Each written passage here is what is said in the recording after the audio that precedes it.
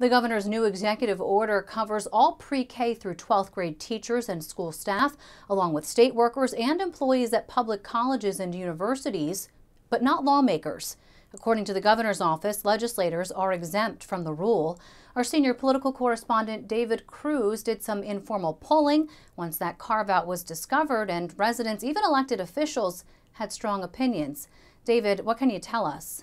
Yeah, Briana, when Governor Murphy issued his executive order yesterday mandating that school staff be vaccinated or subjected to weekly COVID tests, he added that the executive order extended to state employees. A little later in the day, a lawmaker, Ralph Caputo of Essex County, sent me a text asking if lawmakers, also state employees, were bound by the executive order. Interesting question. I assumed that they were, but I checked with the governor's office just in case, and they said no. Apparently, the legislature, as a co-equal branch of government, may not be compelled by the governor's office to follow any of his executive orders pertaining to state employees. So I tweeted that out, along with a thoroughly unscientific poll asking our Twitter followers if lawmakers should be covered by the executive order. Not only did they think that they should be, but they were really annoyed at the lawmakers. So we spoke to a few legislators today, including Caputo, who started the whole thing.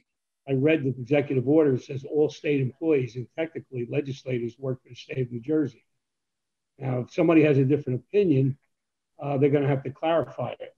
This is a reckless way for us as legislators not to comply with the governor's executive order.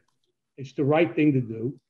I don't think he has to mention legislators. It says state employees. I have long been a proponent of, if we're going to put mandates on the people we represent, if we're going to put mandates on our own employees, we need to step up to the plate and do the same things to ourselves. And oftentimes there's a loophole or exemption or something that makes the public truly hate government and elected officials because they rightfully call BS and go, wait a second, you're forcing me and my family to abide by a mandate that we may or may not agree with, and yet you are not doing the same things to yourselves. It's not really up for a vote. It is the way it is. We're a co-equal branch of government, so the governor can't compel fellow elected officials to be vaccinated. We're not standard state employees. That having been said, I think we all should be vaccinated. The people that hire us are the people. So if they don't like a politician's answer, they can vote him out of office. So your answer to their outrage is vote us out of office if you don't like it? You vote folks that you disagree with out of office.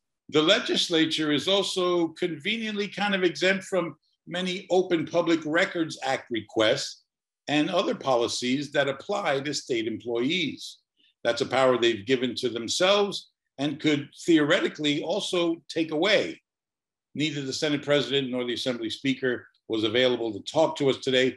Meanwhile, the governor's office clarified this afternoon that the executive order issued yesterday applied to teachers and school staff, but the mandate on state employees was a policy announcement, not an executive order. A bit of wordplay there, but still acknowledgement that when it comes to mandates, only the legislature can tell the legislature what to do, no matter how unfair it seems to any of us.